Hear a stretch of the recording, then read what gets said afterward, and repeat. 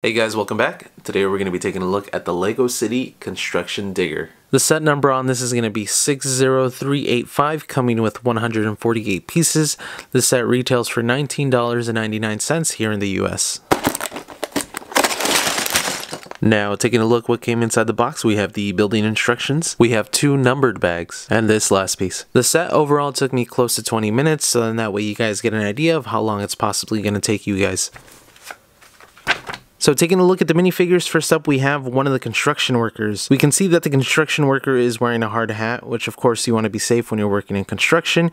You can see that he also has an orange sweater that does have a little bit of reflective, I wouldn't say tape, but it reflects any light to keep him safe. And apart from that, back here we do have him with his radio in his pocket. You can see the belt going all the way around, which is actually a really nice detail. And you can also see on his face that he does have some type of smudge right here from all that work that he's been doing. And now taking a look at the other construction worker, we can see that she has the same torso as the previous one.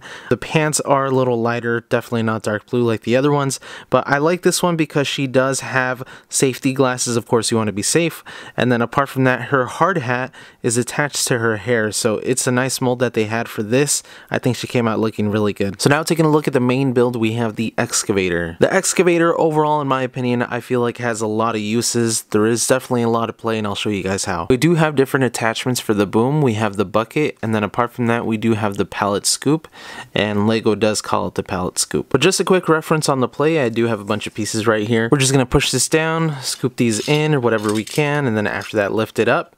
And then apart from that, there is flexibility here, so you can go ahead and lift this as well, and then you don't have to worry about it falling off. Once you have the boom lifted all the way up, you can just go and tilt these down and drop your dirt, your pieces, whatever it is. And I wanted to go over the swapping on this. I do want to tell you it is a little tough, so if you have any kids, if this is intended for kids, you do have to add a little bit of pressure, but pull it out, attach the new one, and you're good to go. But it's going to be the same thing for the pallet scoop as well. You're just going to go ahead and drive in and then just lift up and then take it wherever you're going to go.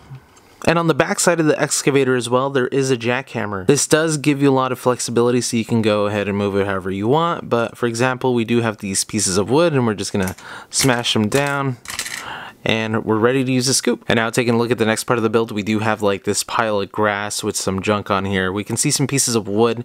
This is where the jackhammer back here is going to come in handy. We're just going to go ahead and demolish these pieces of wood by pressing down with the jackhammer. And now taking a look at the last part of the build, we have this bench. We have some solar panels up here to give us juice to charge our phone, and then we do have 2 additional seats right here. The set as a whole is definitely worth the money, especially the price point for $20. You can definitely do a lot with what you're getting. You have an excavator, you do have a jackhammer back here, you have your bucket, and then we do have the pallet scoop as well. And then apart from that, we do have these little things as well to add to the play functionality, and you get 2 minifigures. So like I said, it is worth the money. If you guys are waiting for a sale, I mean, go ahead and wait, but even at $20, I think it's definitely worth the pickup. But that's it for the video, you guys. Let me know what you guys think. If you guys aren't subscribed, subscribe, and I'll see you guys in the next one.